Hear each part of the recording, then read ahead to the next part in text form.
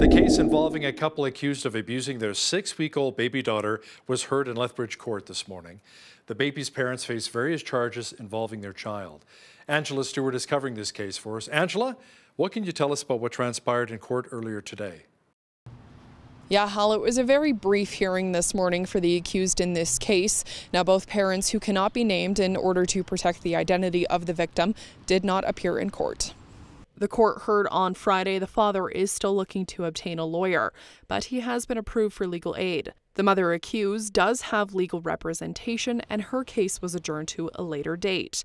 The pair are being charged separately. The 52-year-old father faces charges of aggravated assault, sexual interference, and failing to provide the necessaries of life. Meanwhile, the 31-year-old mother has been charged with failing to provide the necessaries of life. On January 18th, Lethbridge police were called to a north side home to check on the welfare of a 6-week-old baby girl. It's alleged the infant had been assaulted and sexually assaulted multiple times over the course of 6 weeks. Both parents were in the home when officers arrived. Now, the baby remains in critical condition at the Alberta Children's Hospital in Calgary. Both accused remain in custody at the Lethbridge Correctional Centre. Both cases will be back in court on February 3rd. Hal? Thanks so much, Angela.